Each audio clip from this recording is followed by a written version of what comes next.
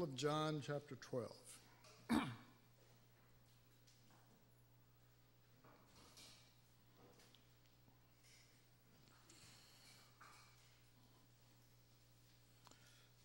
Amen. How many of you feel like you know the scripture I'm going to go to, the verse? Some of you? You'd be wrong. Normally I would go to verse 24 for sure, but we're going to go to verse 32. John 12:32.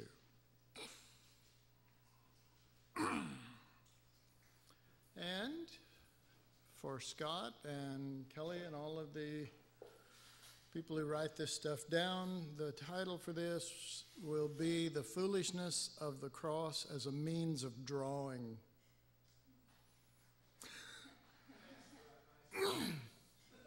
Pardon? Sure. So you're wondering what the words are after "the," right, Scott? The foolishness of the cross as a means of drawing. And we're going to be in verse 32, so if you'll look there with me. This is Jesus speaking, "And I, if I be lifted up from the earth, will draw all men unto me." All right, when he's talking about being lifted up here, of course, he's not talking about being lifted up in a praise and worship service. He's not talking about lifting him up in preaching or in sharing the word. A lot of times when we think about lifting up the Lord, those are the most common things. Well, we're going to go lift, where are you going? A bunch of young people going out from the church. Where are you going? We're going to go lift up Jesus. But this is a reference to his death, to the cross. And verse 33 proves that, the next verse right after it. This he said, signifying what death he should die. Not just that he was going to die, but what manner of death, being lifted up on a cross. And of course we know that at this stage, this is before he has died on the cross. This is before the events of the cross has taken place. And people are still speculating as to who he is. Is he the Messiah? Is he a prophet? Who is this guy? And of course, we know that for Israel, he was the promised Messiah. He was, and you sort of have to have a Jewish mindset here because they weren't looking for a savior in the same terms that we were. They were looking for a Jewish king, a chosen one that God had planned, and that he was going to come to the earth and he was going to set up a kingdom on the earth, and they were going to be part of his kingdom, and they were going to be happy and healthy and wealthy and wise, as most of you are.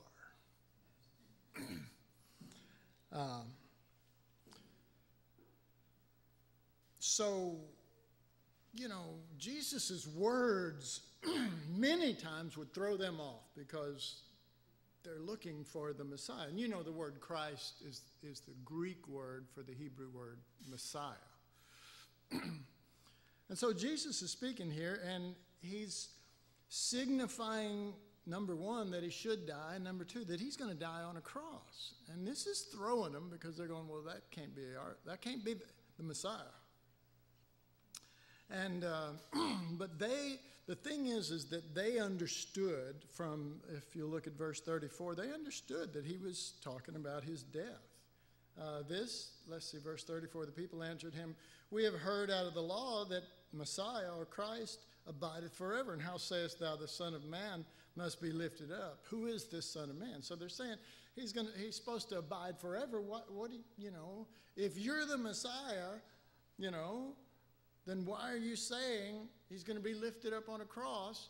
And then they go, well, you must not be talking about yourself. Who is this person you're talking about? Who is this Son of Man that you're throwing in there? Why not just say the Messiah or whatever? And of course, as you know, Jesus didn't really say that a whole lot. There wasn't a lot of situations where he would tell them those things. And so the one thing that they didn't understand, even if they sort of understood that he was talking about death, the one thing that they didn't grasp in its fullness is that this Messiah had come to be crucified on a cross. And, you know, they might be able to accept him, you know, everything from being killed from an angry mob to dying of old age, you know, or something, I don't know. But some form of death. But they didn't fully comprehend what he was saying, or they would have said, wait a minute. You know, wait a minute. And probably had they understood, they would have really, really rebelled against that. And so I wrote a statement here I wanted to read to you. Nothing seemed more unlikely to human reason than that such a death as crucifixion should attract men unto him. Because the real theme that I want to share on today, and one of the major points that he was making here is that if I be lifted up, there's going to be a drawing to me. And I sense that maybe the light just went on for some of you. That one particularly. And there's nobody in that area right there except for, you know, Patty's going, I see it. So Jesus, you know, and especially the disciples, but any of them, Jesus is talking to his disciples, and he's talking about, you know, if I be lifted up, I'm going to draw men. This is what I'm going to use, this cross, this death, this crucifixion of myself. That's how I'm going to draw people. Again, the statement, nothing seemed more unlikely to human reason than that such a death as crucifixion should attract men unto him. Okay. Well, folks, that's not only true of back then, that's true today. That people would go, how in the world would preaching Christ crucified attract anybody? Why would anybody want that kind of Messiah? Why would anybody want that kind of a Savior and going through all, you know, the things that people go through? Because, I mean, you know, who would ever believe that, you know, you could draw men out of weakness? I mean, we want to draw men out of strength. We want to draw men out of power. Did I say that right? Power. But Jesus said, my method for drawing them is going to be out of weakness and out of his own crucifixion. And so, if you'll turn with me to Matthew, we'll see a little more of this in Matthew 16.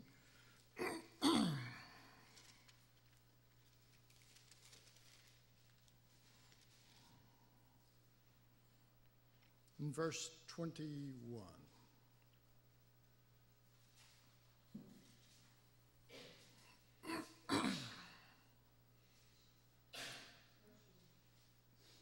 Matthew 16:21. From that time forth began Jesus to show unto his disciples how he must go unto Jerusalem and suffer many things from the elders and chief priests and scribes and be killed and to be raised again the third day. Okay, so here Jesus is spelling out this thing of his plan as Messiah. You know, have you ever had, you know, some of you who have been in the ministry, you've had people talk to you and say, you know, what's going on with your ministry? Da-da-da-da. And then, what's your 5-year plan? You know, what's your 5-year plan? I don't know what the Lord's going to do tomorrow, you know. And if I told you my 5-year plan, I don't plan on using it, you know. You know what I mean? If I had one, that would hurt my brain. You know, it is. Well, so, but Jesus' 5-year plan is only like a very short plan. He's going to go to the cross, and he's going to die. And not only, he doesn't say, I'm going to go to the cross and I'm going to die for your sin. He says that that he must go to Jerusalem, and he is going to suffer many things, and it's going to be at the hands of the religious, the respected, knowledgeable people, and and then he said, I'm going to be killed. I'm going to be killed. Well, Peter didn't like that too much. Peter was like, wait a minute, hold it. I believe, remember, because this was just before this is when Jesus turned to, them and said, who do people say you are? And they said, well, some think you're John the Baptist, some think you're that prophet Elijah, some people think this and that. Jesus says, who do you think I am? And he says, you are the Messiah, the Christ, the Son of the living God. And so the Messiah says back to him, okay, I'm going to go to Jerusalem, and everybody that has respect and honor and power and authority, they're going to turn against me and kill me. And Peter's kind of going, well, you can read the words there, verse 22. Then Peter took him. That's kind of, you ever notice that? He didn't, he probably grabbed him by both shoulders and took him. Then Peter took him and began to rebuke him, saying, be it far from thee, Lord, this shall not be unto thee. All right. If you're following Jesus, and this is a new movement, and you're on the front end of this thing, and Jesus is talking about ending it really soon in a bad way, or he's talking, because really, you know what? He didn't, in John there, he didn't just say we're going to end this thing. He said we're going to draw men. We're going to draw men. I'm going to go die, and they're going to kill me, and we're going to draw men. Peter's going, hold it. Look, I think we could come up with a better way to draw men, to get people interested in what we're about. And so he takes him and rebukes him. And verse 23, and he turned and he said unto him, Peter, get thee behind me, Satan. Thou art an offense unto me, for thou savorest not the things that are of God. Now remember what he's talking about. I mean, we can use that, we can just pull that verse out anytime we want to and say, you don't savor the things that be of God, because you don't show up to church on time. I don't know who I'm talking about.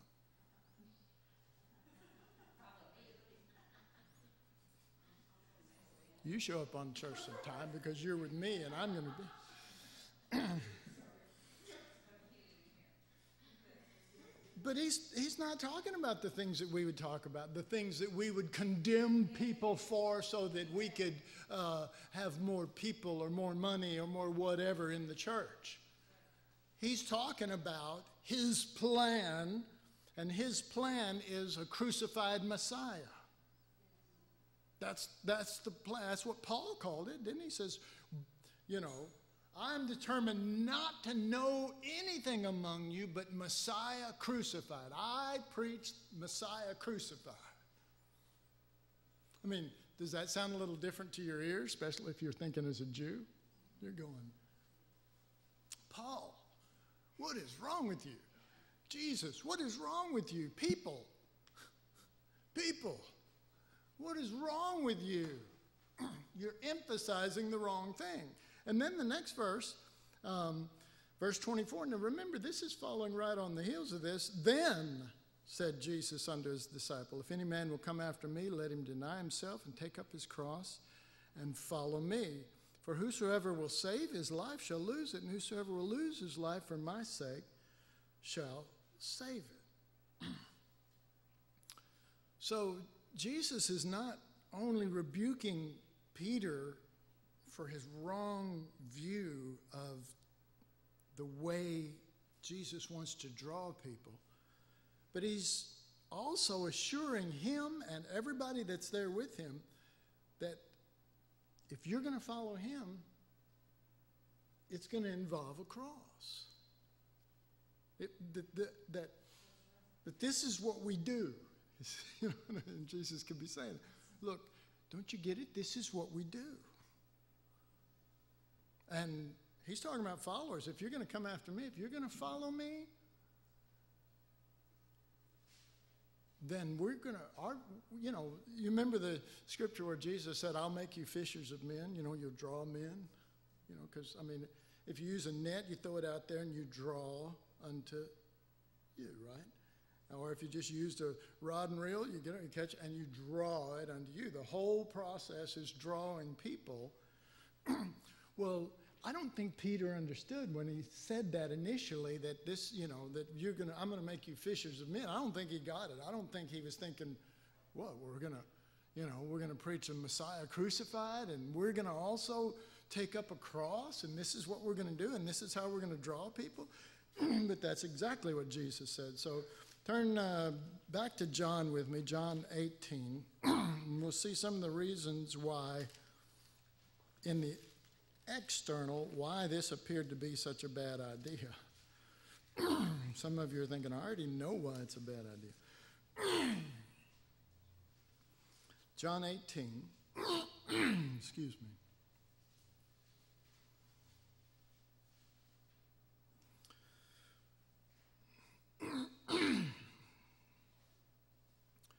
In John 18, this is Jesus being before Pilate. And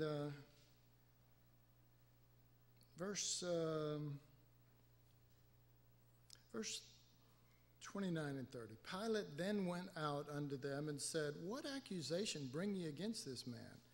They answered and said unto him, If he were not a malefactor, meaning an evildoer, we would not have delivered him up to thee. In other words, to be crucified, to be brought before a judge and have all the people turn against you, and then they're yelling, crucify him. To have that take place means to everybody that you are an evildoer.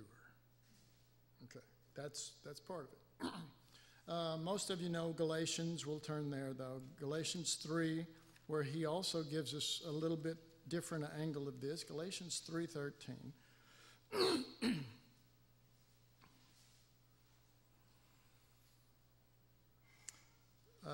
Galatians 3:13. Christ hath redeemed us from the curse of the law, being made a curse for us. For it is written, Cursed is everyone that hangeth on the tree. All right, so to hang on a tree, to hang on the cross is evidence of God's curse on your life. Do you get that? That's what this is saying. To be crucified, to hang on a cross, to hang on a tree, he's using the cross as an example of a tree and using that scripture. And he's saying, this is proof of the curse of God. God has cursed you. Well, we know, we understand that the curse of God was, him joining to the old creation and us and sin and everything else and taking it to the cross and putting it to death. But the Jews didn't initially understand that. And when they saw him hanging on that tree, or when they saw him being prepared to be hung on that tree, they not only said he's an evildoer like these other two guys over here that are hung on either side of him, he is cursed of God. Okay. All right.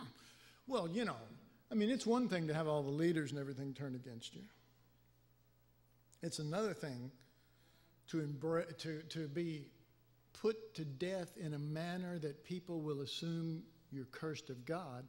And it is another thing to say, this is how we're going to draw men. Okay.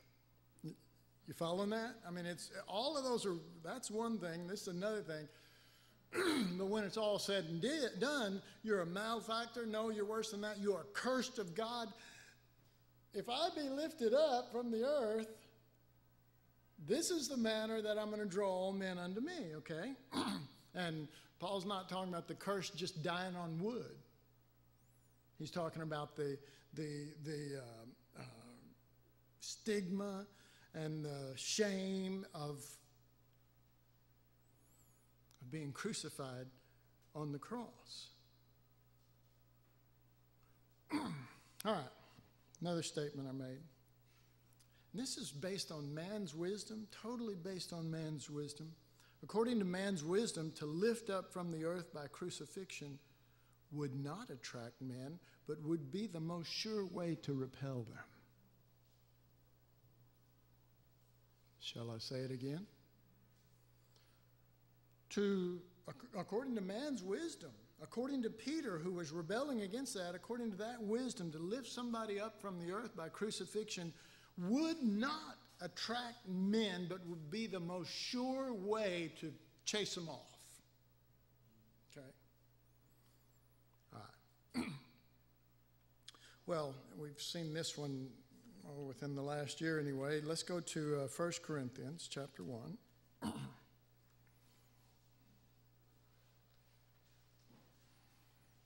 Corinthians chapter 1.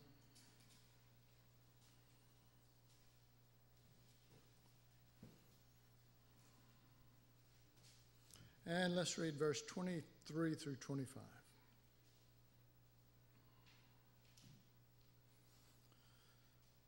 But we preach a crucified Messiah.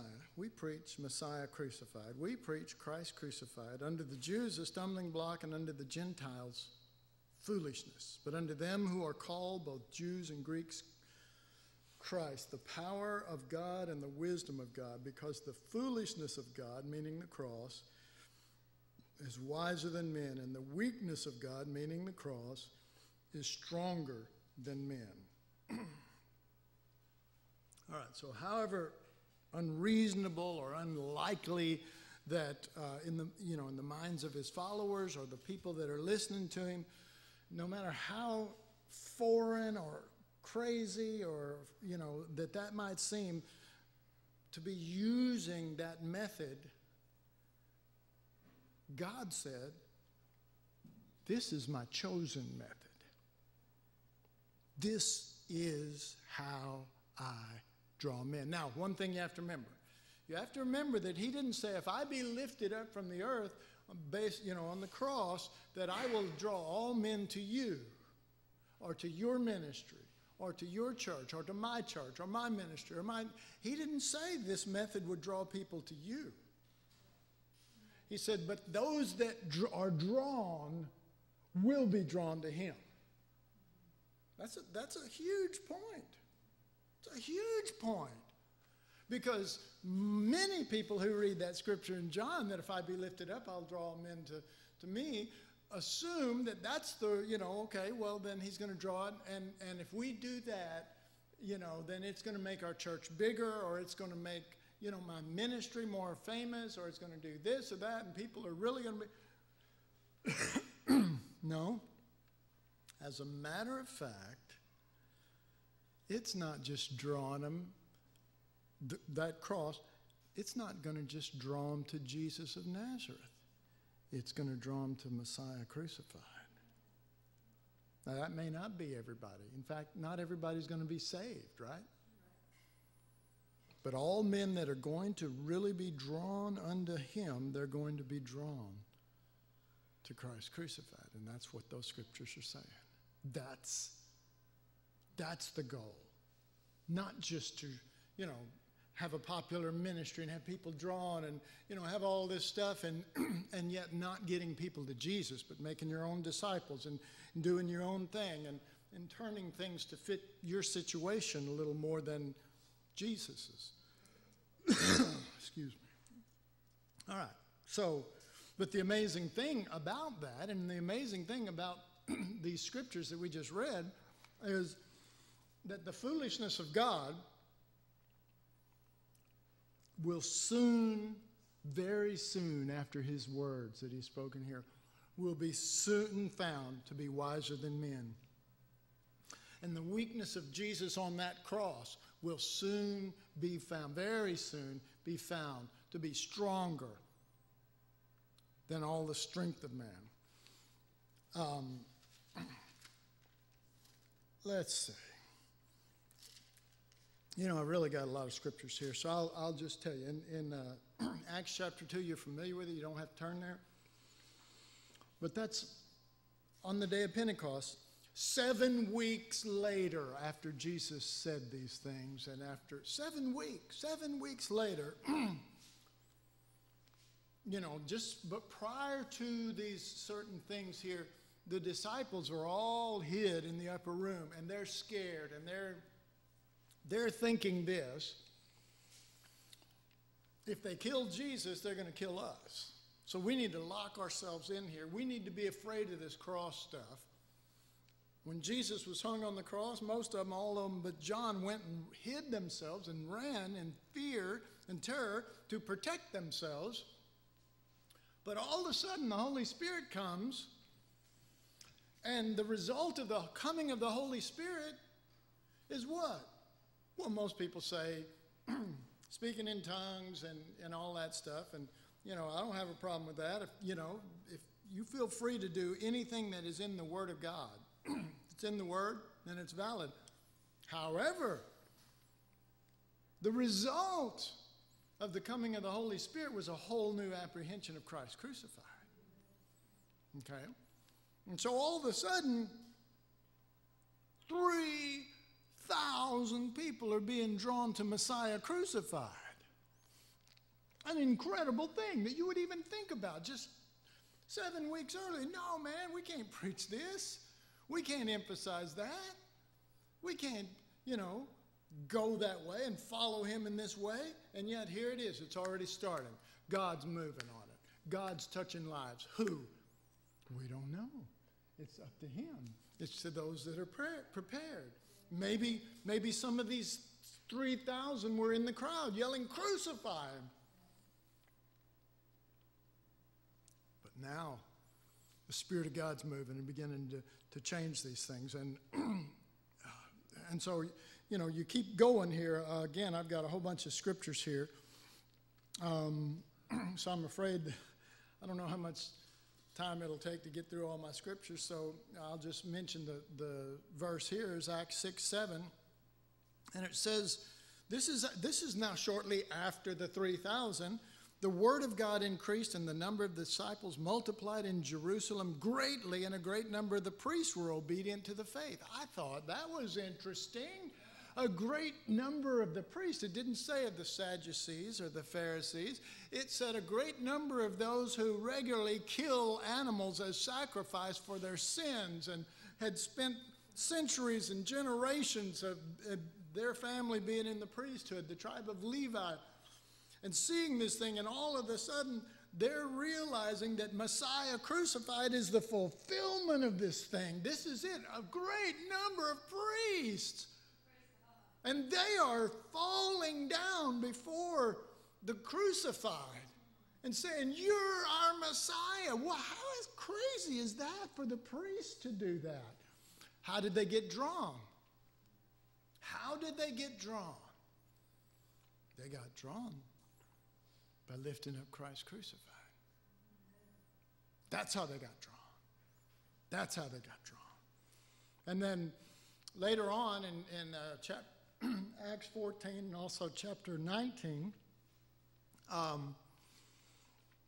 you have the Lord dealing with those sharp-minded Greeks. They had all the great philosophies. You know what I mean? And got it all figured out, and they have a philosophy for everything. And all of a sudden, as I said, in those 2 chapters, you see all these Greeks start coming to the Lord. And they're starting to lay down all their philosophies and pick up Messiah crucified. They're starting to say, this is the answer. How in the world do you get through to a mind like that has it all figured out? You don't. But you still lift up Messiah crucified. You still lift up Christ crucified. And that's how it starts getting through. Is there human wisdom to that? No. Is there God's wisdom to that? Yeah. And I'm not putting down human wisdom per se as much as I am saying 1 Corinthians 1:23 through 25 was saying that this crucified wisdom is foolishness to them. So, but then he says, but the wisdom of God, the weakness of God, this crucified one is wiser. It's wiser than all men. It is the wisdom of God. And then, of course, I don't know why I'm having so much trouble with my throat, but I'm back in Texas. All right, Philippians chapter 3. And so you see that, that just like the Greeks who, had all these philosophies and things, that they're being attracted to a greater reality, and that's the crucified one. That's lifting Jesus up on that cross. And then also you see Paul here in verse 10, Philippians 3:10, that I may know him and the power of his resurrection and the fellowship of his sufferings, being made conformable unto his death. Paul was basically a Hellenist, meaning that he leaned toward a Greek view of the Hebrew scriptures. And he was wise compared to many others, it says in Galatians, the 1st chapter. And so he's persecuting. He is, for example, Stephen, he is seeing to it that Stephen is put to death. And it says over in Acts also that he is making Christians, he's taking them and putting them in prison and making them blaspheme against Jesus. That's the wisdom of this world. That's wrong. That can't be right. Messiah crucified. Our Messiah didn't crucify. He's going to save us. He's going to do everything we want. He's going to, he's going to fix everything. He's going to make our lives wonderful. He's not going to make our lives dead. Paul's praying to be made conformable to his death. And even after a while, soon those Romans, those mighty Romans who were the ones who were the instrument to crucify Jesus, soon even they began to bow the knee before the crucified one. So much so that, they're going to fight against their enemies, and they're lifting up a banner of the very one that they crucified in weakness and in shame. The very one that they were happy to crucify him and mock him. Now they're bowing their knee and looking up to him and saying, you are the power of this earth. You. And they're going with that banner of the cross. That's crazy. All right. So in Philippians 10 then, there is a 3:10. That crucifixion and the wisdom behind it is it's not being confined to just the original 12. It is already spreading out. And you see that all through the book of Acts. And then you see Paul, even in the book of Acts, you see him carrying it forth. And they're counting all things lost. And their desire, and that's just up above here, and just a few scriptures above it, verse 8 and 7 and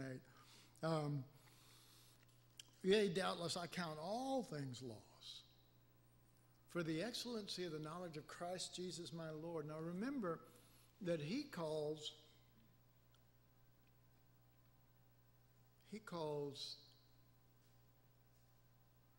this crucified way the wisdom of God. Now who's on that cross? Tell me, who is on that first cross there in the middle? Jesus. Okay. He's Jesus of Nazareth. He's Messiah. He's the Christ. He's also what else? The Son of God. He's the Son of God. Okay. Just throw a quick thing at you. God crucified.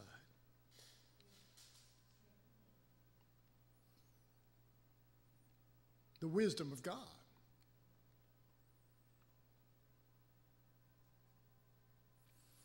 See, the Romans would say inventing this cross was our wisdom. And it was, as far as their cruelty and their intention to beat the masses to a pulp so that they would serve them and bow to them and love them. But instead of Jesus inventing a cross to crucify everybody else on in that sense, he goes to the cross. And it's called the wisdom of God, and that's the Son of God hanging right there on that cross. He was God, and being in the form of God, he thought it not a thing to be grasped after, to still hold on to every ounce of that. And he became incarnated, or became as a man, and then became as a servant in a man form, which is getting even lower than just a man. He could have been a man and been higher. Then he served, and he's washing the disciples' feet just the night before he's crucified, serving them.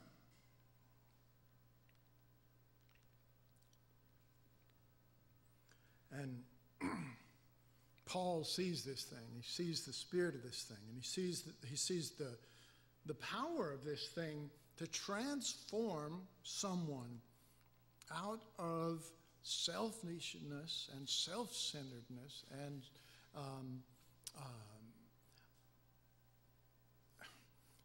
I mean, when I say self-centeredness, we go, well, that's because you reached up and you grabbed the last piece of pie before anybody else had a chance to get it. That's so selfish. No, self-centric.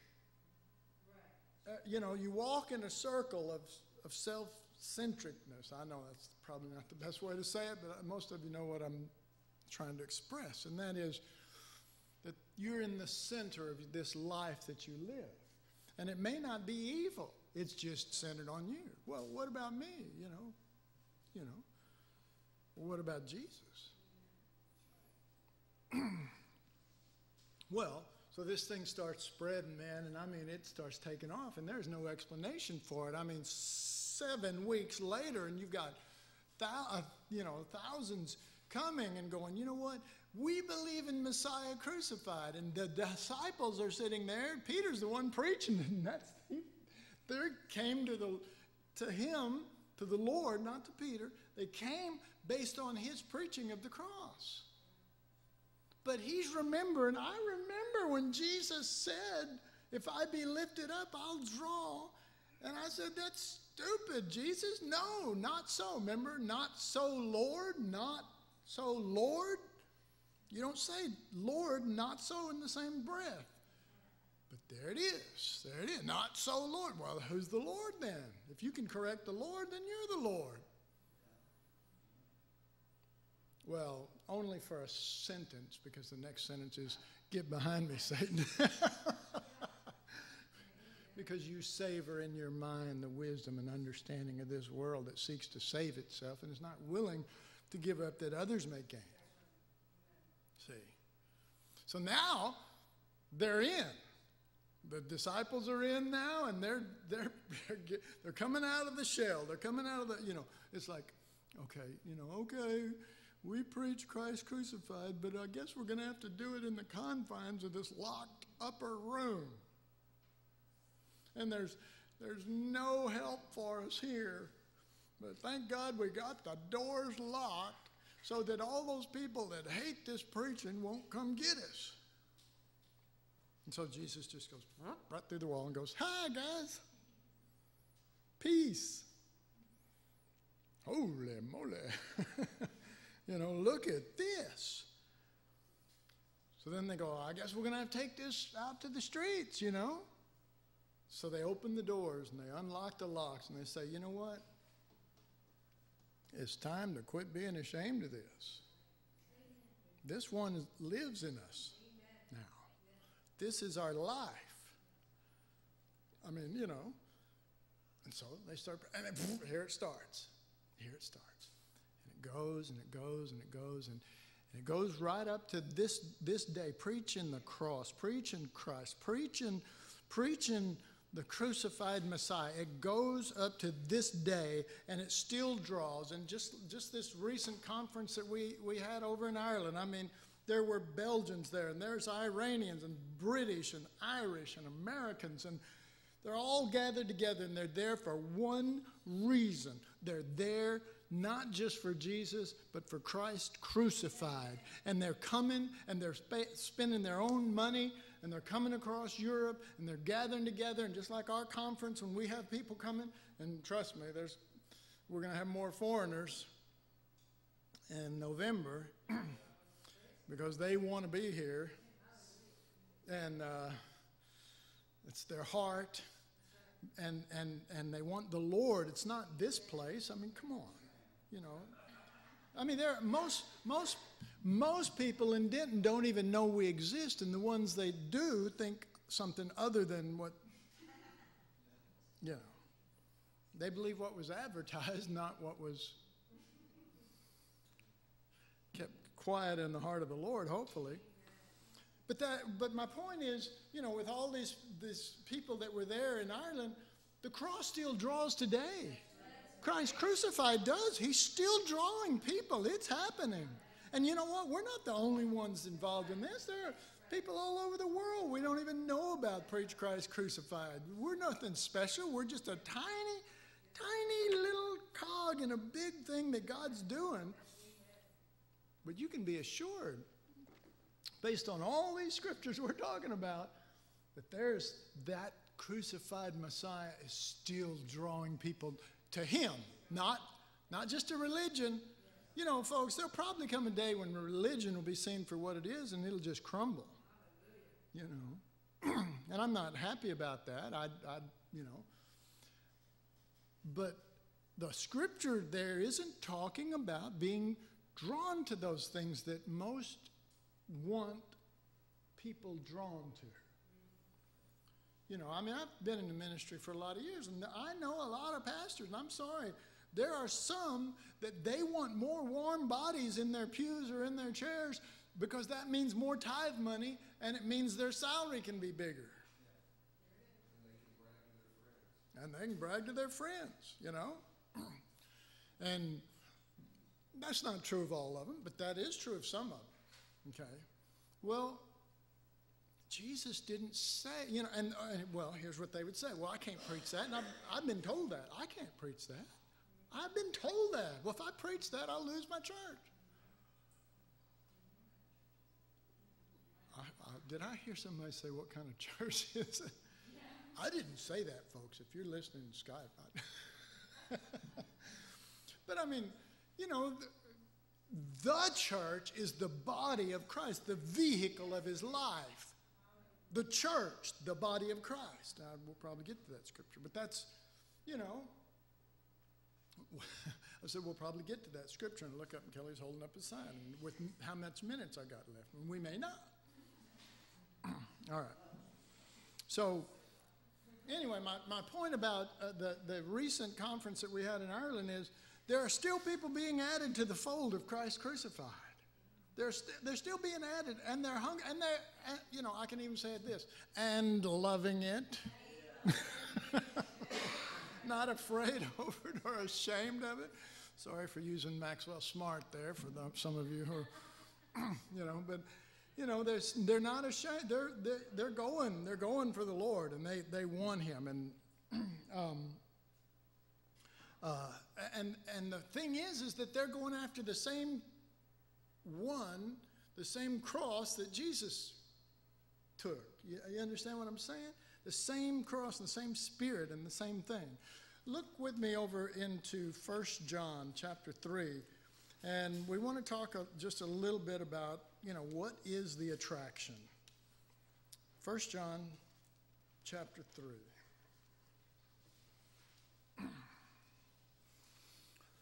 I mean, because if this is happening, wherein is the power of the cross? Where is that? What's the thing that's doing the attracting there? What's the secret of this attraction? And how is it that such strength can be brought out of apparent weakness. It's just amazing. I mean, it's amazing. And we find it here. 1 John 3:16. By this perceive we the love of God. By this perceive we what? The power of God? No, here he's communicating the love of God. Not just that he died, but because he laid down his life for us. All right. I want to take time to develop that, but I'm not going to have time. But that it's not just by this perceive we salvation because he died for us. Listen carefully to that scripture.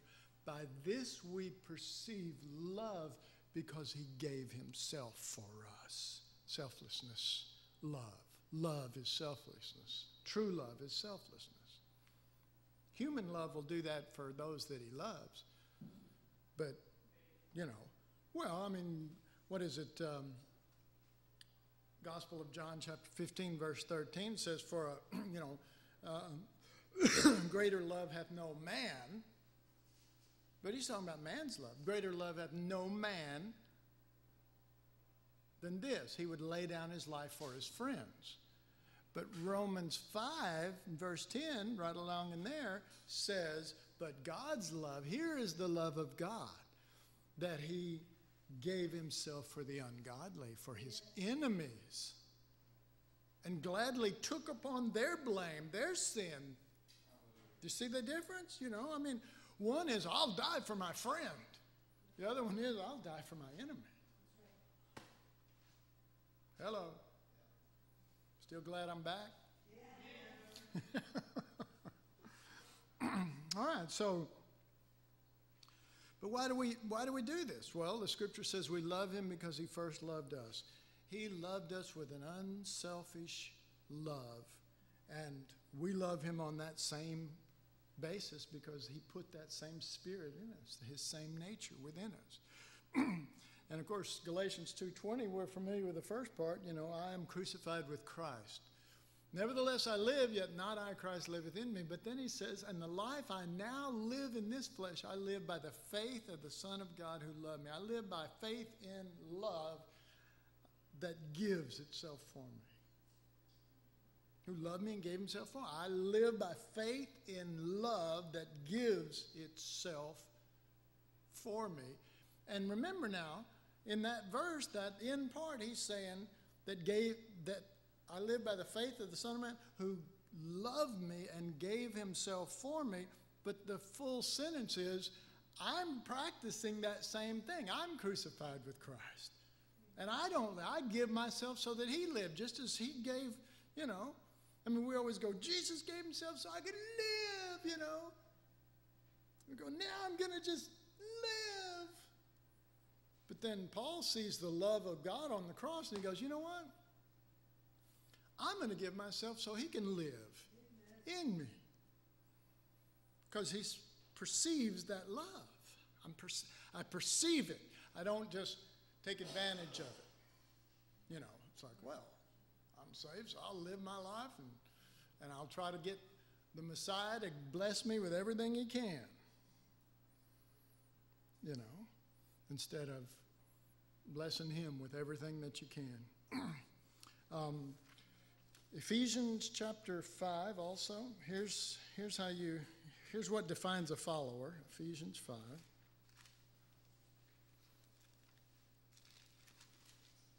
Verse 1. This is basically Paul's definition of a follower of God and what they're like. Verse 1 and 2. Be ye followers of God as dear children and walk in love.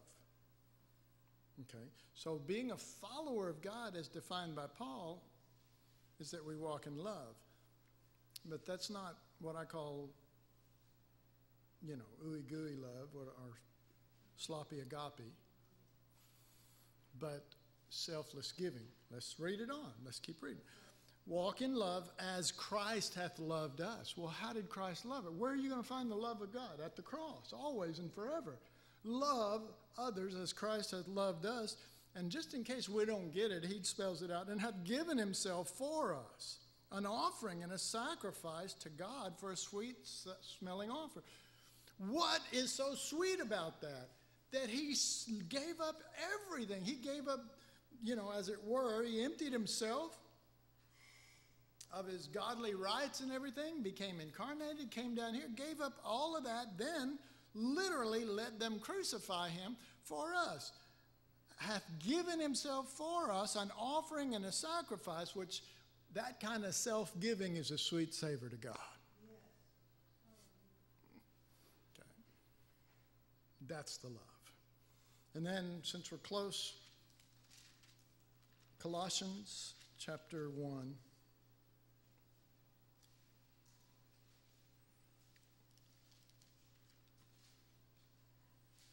And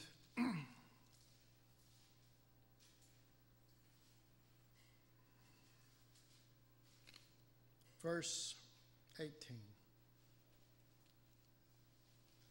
Speaking of Jesus, and he is the head of the body, the church, who is the beginning, the firstborn from the dead. The firstborn from the dead. He's the firstborn from the dead. He's the first, but he's the head of the body. The body follows the head. The body is the head, if you understand. It's not the head, but it is connected, therefore they are one. He is the head of the body, the church, who is the beginning. He's just the beginning of something. Yes, amen. He's the firstborn from the dead. That in all things he might have the preeminence. It says that because he is the life in each and every member that does his spirit and his nature, not his bidding, that does his spirit and nature, that yields to the life of Christ. So what did he come for? He came to establish a body. He came for a bride, not just a mere religious system, not just to gather on church services and Sundays and do stuff, but he said, I'm come that they might have life, but he is that life. In fact, just a few verses down, verse 27, to whom God would make known what is the riches of the glory of this mystery among the Gentiles, which is Christ in you. He's come for a body, he's come for a bride in whom he can dwell and do what? Like sit in there and become our counselor? Like we look to our chest and go, hey, should I go to Walmart now or should I, stay home? He could have stayed in heaven for that. He's got pretty good hearing. He could have heard it from way far off and going, Walmart.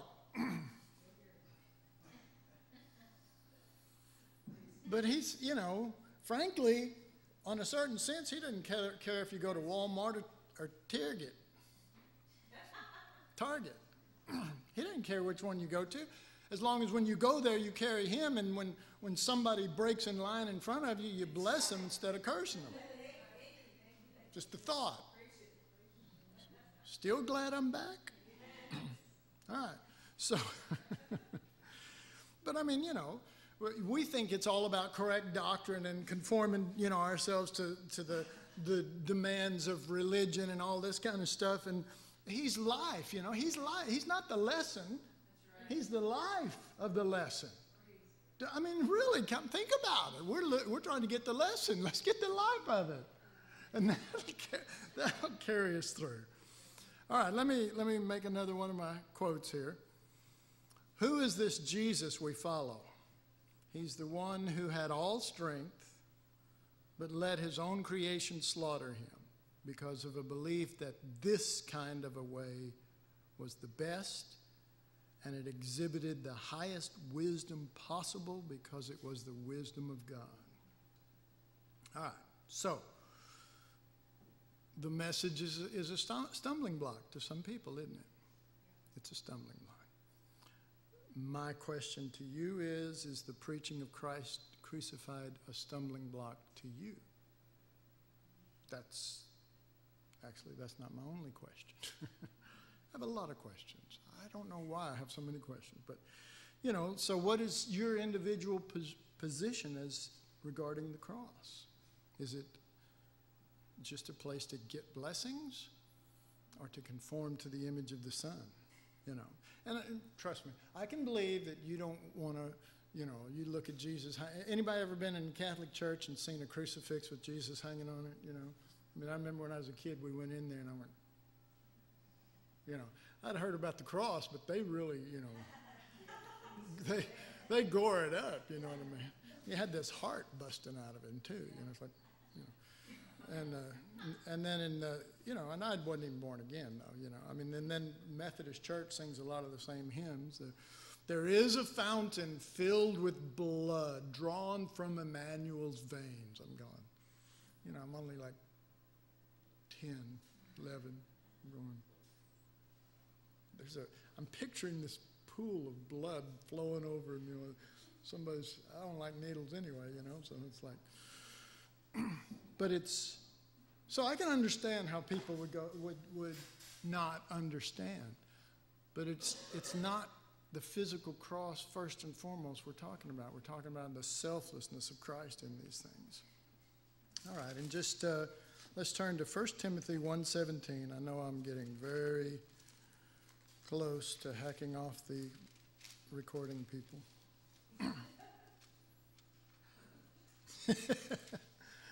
Because I'm pushing the envelope. I'm pushing the boundaries of everything. Story of my life. Okay, verse 17.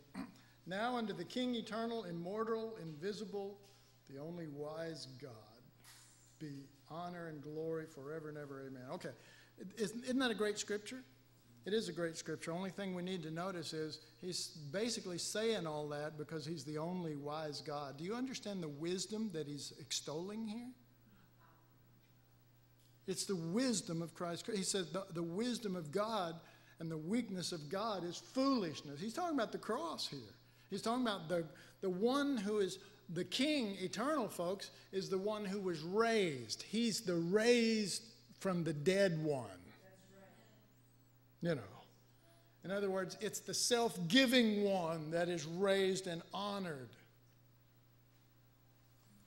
Well, it is. You know, I don't have time to explain. We've probably got 1 minute left, but I don't have time to explain. But I can tell you right now, Jesus, you know, in eternity past, he's the Son of God. He's king. He rules. All the angels bow to him. Everybody extols him, all of this stuff.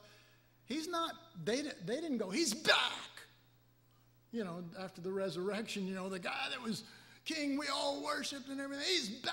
He's in another form. He's got a different body, us. He's become one with us, and we become one with him. And there's a whole new reality of self-giving wrapped up into this. It's not the same thing. He didn't just, you know, it's like Jesus before he comes down and becomes incarnated and turns to the Father and goes, look, you know, I'm going to go down there and I'm going to do this thing for, you know, about 33 years, but I'll be back, you know. You know, I'll be back. Don't worry. And that's the way most people see the resurrection. He's back. No, he's not. There was a death. And there's a resurrection of something greater than what went into death. That's us joined with him, but not just all the benefits that we get of that, but we're partakers of the divine nature, the self-giving one, the wisdom of God. You know, to him, the only wise God, you know what I mean? We're not just saying, you're smart.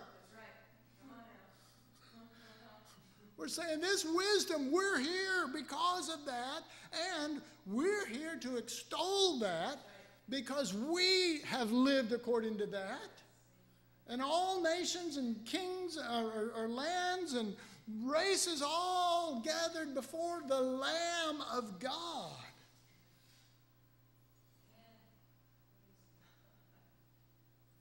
You know, I just thought of something. I could go for another hour. Maybe we should do that.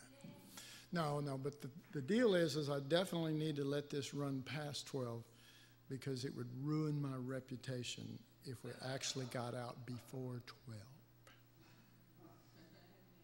Is that really past there? Yeah, I think it is. All right. To the only wise God